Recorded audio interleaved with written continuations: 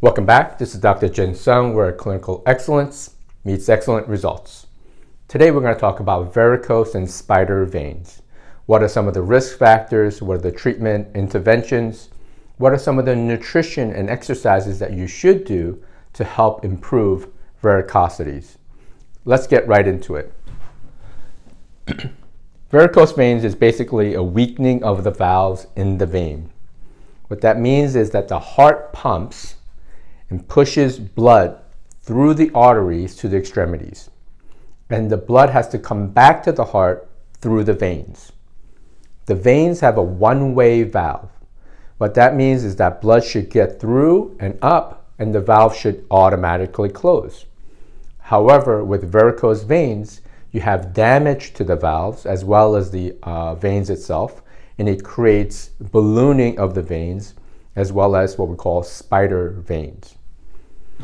23% of adults have varicose veins. 22 million of them are women and 11 million are men.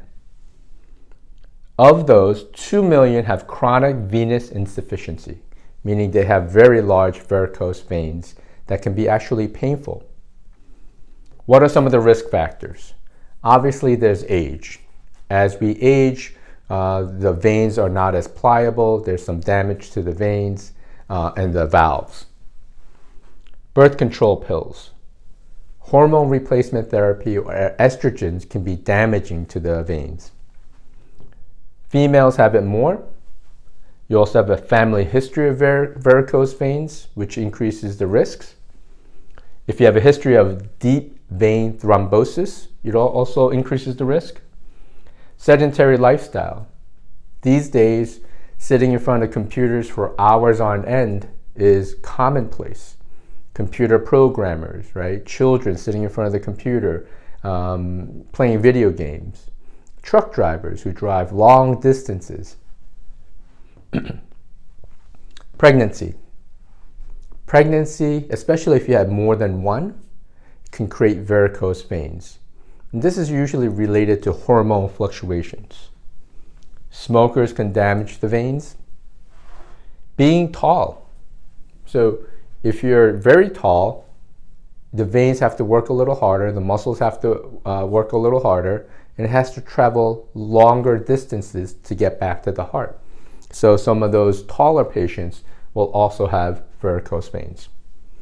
Symptoms. You can get burning, itching, cramping, swelling, skin discoloration in the lower extremity primarily, right? For some people, it can be quite painful. Medical intervention.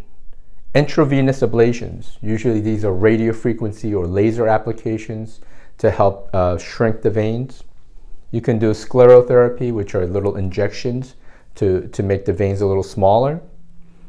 In extreme cases, they're going to do what we call surgical stripping. So they'll go in and strip the veins. Okay. Now, let's talk about excessive endogenous estradiol related to pregnancy, obesity, menopause, and hormone replacement. So, estrogens can damage the veins and the valves. So, having excessive amounts of it can be problematic. That's why you have women who have, let's say, are on birth control and they sit on a plane for 6-8 hours and they can develop a deep vein thrombosis, right? So having excessive estrogens in our system can create a problem with the veins. Now let's talk about obesity. With obesity, in the fat tissue, there is an enzyme called aromatase. And aromatase converts testosterone to estrogen. So being overweight or having excess of fat tissue in itself will increase estrogen levels. So you have to minimize excessive weight, right? There are some nutrition that can help. I mean, cruciferous vegetables can be very helpful. DIM, which can be in a supplement form, and chrysin creams can also help block the aromatase enzyme and prevent it from going testosterone to estrogens, all right? Absolute necessity, you have to exercise, without a doubt. It's a must. Calf and hamstring stretching and strengthening are very important. Recumbent bikes, so sitting, or you can do air bicycles on your back. So you lie down, you just kind of pedal your feet. That's to just kind of increase the circulation. Yoga is very good for stretching and strengthening the lower extremity. You can do squats. So if you're a little bit older, I would do half squats. Don't go all the way down, just do half squats. Compression socks would help prevent further damage to the veins. So you can utilize compression socks if you have to be on your feet for a long time, or if you're sitting for long periods of time. So you really do want to avoid sitting and standing for long periods. So you should get up every maybe hour, do some calf raises, calf stretches, hamstring stretches, right? If you're standing for long periods in one place, it can be problematic. So you should be moving your legs, maybe using compression socks. So exercise in itself is crucial. Now these are simplistic, but you can obviously do more to increase the circulation, as well as the muscle strength contracture of the lower extremity, able to push the blood back into our heart. Diet and nutrition. You have to reduce pro-inflammatory foods. Gluten can be one of them, grains can be one of them, dairy, cheeses. For some people it's nightshades, some people it's lectins. But you have to reduce pro-inflammatory foods. Basically get rid of things that are processed, food coloring. Another one is BPA, right?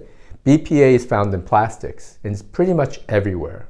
So if you're cooking with plastics, you have these, companies, they use a steak and they put it in a vacuum sealed plastic and you put it into boiling hot water. That's crazy. You're releasing BPA. You have to minimize plastics, because plastics have an estrogenic effect on our body. So minimizing plastics is a big deal. You can also do intermittent fasting. Gives your body a break from these inflammatory foods or even processing foods. You can combine intermittent fasting with ketogenic diets, and for some people it can be quite beneficial. Supplements. Butcher's Brew. Diosmin, found in peel of citrus fruits. Hesperidin, orange and tangerines. Horse chestnut has sapins, right? Which in this case is called eskin, and it's anti-inflammatory, antioxidant effects. Rutin, found in apple, passion flower, buckwheat. What does the 5 supplements here have in common? They're all flavonoids, has an anti-inflammatory effect, right? And it improves circulation. So having these 5 supplements can be quite beneficial for our veins. Of the 5, I would say horse chestnut probably is number 1 on my list, but using some of these in combination can be quite beneficial. Now, with varicose vein, there is no quick, easy fix. It takes time. So it might take a year or 2. You have to exercise, regularly. You have to take some supplements. You have to change your diet. But you can reverse some of the impacts that you can have with varicose veins. Okay? My name is Dr. Jin Sung, where clinical excellence meets excellent results. And we'll see you guys next week on the healthy side. Have an awesome day.